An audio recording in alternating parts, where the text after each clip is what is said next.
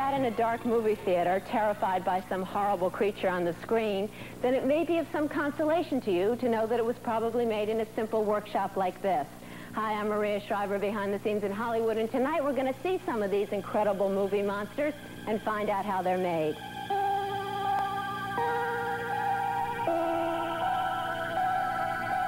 This is the workplace of Rick Baker.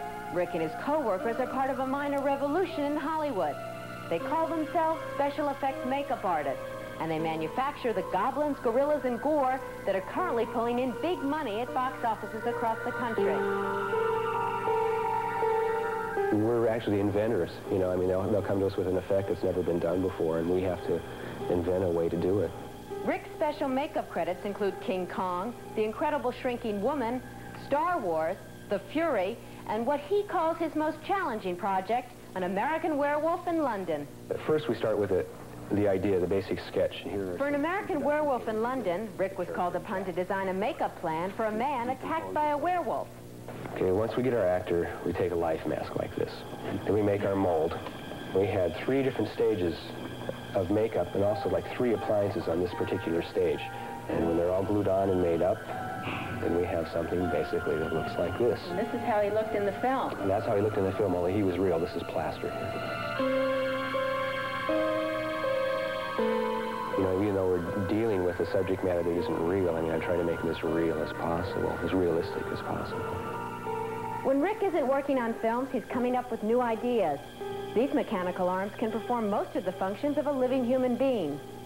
We have just really elevated and advanced the state-of-the-art a great deal. I mean, we're not in the nose-putty days anymore, and we're not just in the foam rubber days where we just stick a little makeup on there. We're really creating whole new beings that sometimes don't need actors.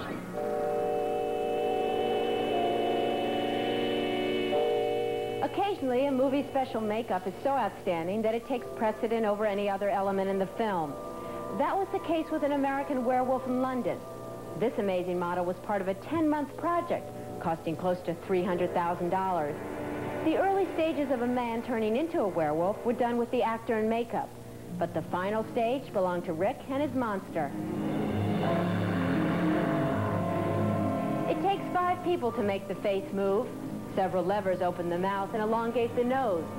Syringes full of air inflate the cheeks and brow, and a hand placed inside the head moves the neck.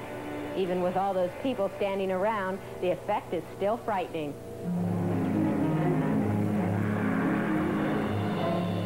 We do something that I think a lot of people in the film business don't really understand the amount of work that's involved with it and the time that it takes. And also, I think they think that we're pretty strange. Rick Baker and a handful of other talented people certainly have made great advances in the field of makeup artistry. So much so that the Academy of Motion Pictures has created an award for makeup. And it's quite possible that one of these creatures just may walk away with an Oscar.